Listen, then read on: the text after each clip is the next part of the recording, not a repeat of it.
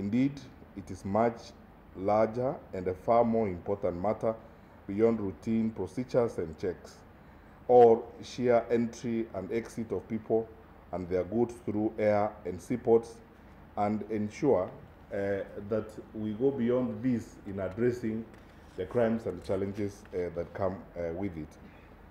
I make haste to add that the growing use of our ports, the security of our ports, the enforcement of high safety and quality standards by port officials, the efficiency, cost effectiveness, and the evident success of our procedures in supporting business should be our priority.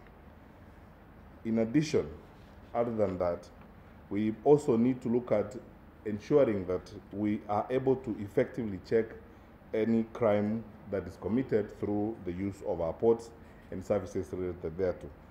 As you are all aware, Kenya is a gateway for trade in the East and Central African region, with its ports of entry handling massive amounts of imports and exports. Indeed, a significant percentage of export and import commodities originate and or are destined to countries within the region when they come through our ports. Our container traffic, in the port of Mombasa alone, for example, has increased by about 10% last year, and transport of cargo to other countries was up by about 136.8% in the same year. The port handled about 34 million tons of throughput cargo, which is a sharp increase from 28.5 million tons in 2018. When you have all these businesses and the cargo moving through our ports and our area, it comes with some of the problems that we have highlighted, movement of counterfeit goods and services. For example, one, movement of fake medicines. We've had so many cases, I can't enumerate all of them, of movement of fake medicines across this region. Secondly, wildlife and forestry products moving illegally alongside this. Thirdly, human trafficking, which has been a challenge in some cases because, truth be told, an ambassador came to see me about a week ago from one of our partner countries, specifically to raise this issue with me, to tell me that we now need to pay attention as a country to the level of possible activities of human trafficking that could be going on through our borders. And as we go along, I could go on and on in enumerating the challenges that come with this. Now, as my colleagues, the previous speakers have said, the problem is that if you do not know your customers and you do not know those who are trading around, it is very difficult to trace some of these activities. Needless to say that there's also the challenge of movement of illegal arms across our ports. In this country, we have had serious issues recently with a number of illegal arms in illegal hands. For the first time, 2 months ago, we banned about 8,000 illegal firearms in illegal hands, and you cannot believe it, over 300,000 illegal ammunitions, of course, in illegal hands. What is surprising, and that is what I will shock you with, we are about to prepare to ban another pile of thousands of guns, because it's only 2 months ago that we banned 8,000 and about 300,000 bullets.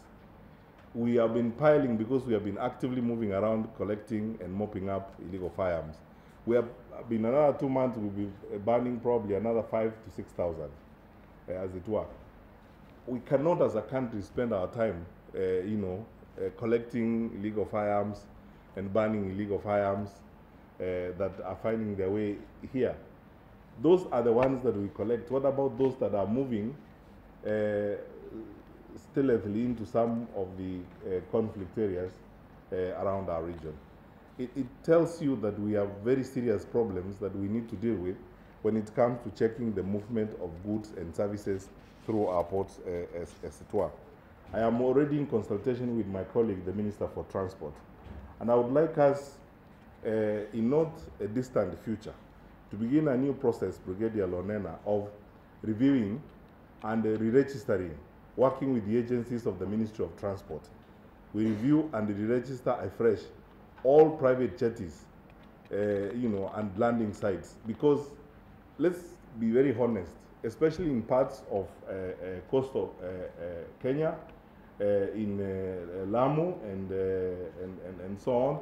Some of those private jetties, my colleagues here from the security team can tell you, have given us challenges because they have been used to move illegal goods, they have been used to move drugs.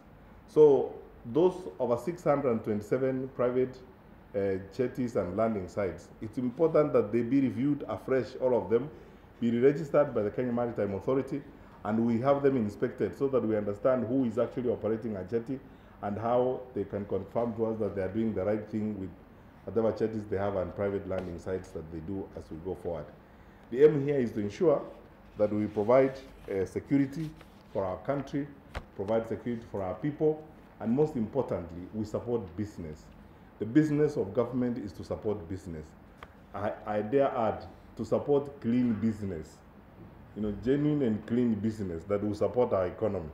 Because not all business is ultimately clean, and not all business is supportive.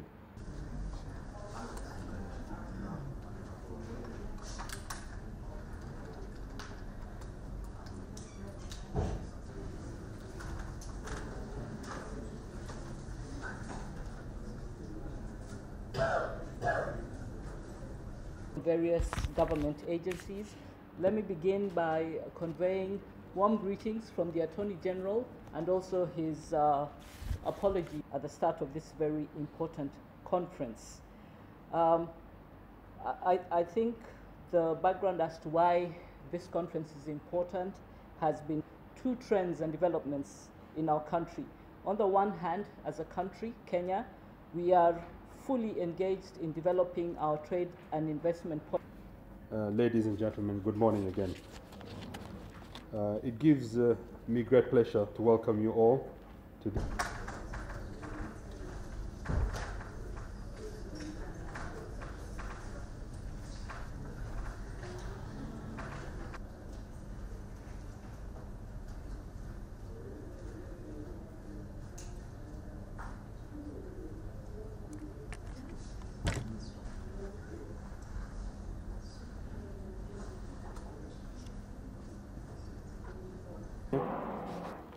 Major retired,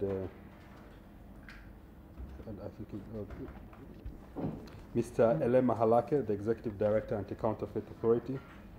I think many of you might be wondering, what does prosecution have to do with know your customer and issues of import and export? Who's the head of our regional security team in Mombasa, and the regional police commander, Mr. Rashid. Sincerely thanking you, TPP, for inviting me to this meeting, and thanking all of you for coming along on the issues that we are dealing with today. I feel greatly honored to be in this conference this morning. Synergies that always present challenges to us in the security sector in terms of tackling a myriad of crimes.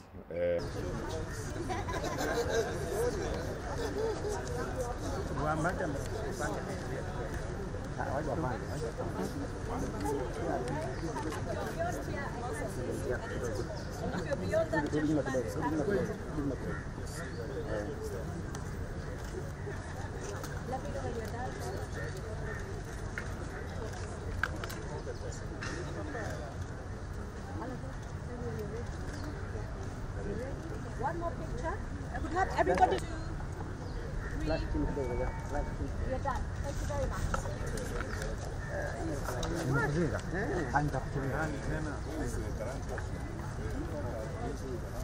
Pole bana.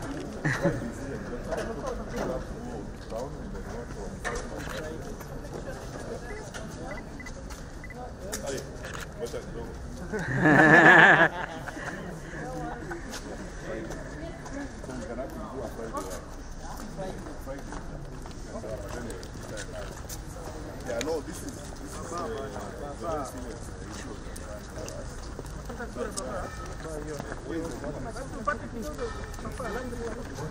When it comes to evidence requirement for legislative action, we will work together. When it comes to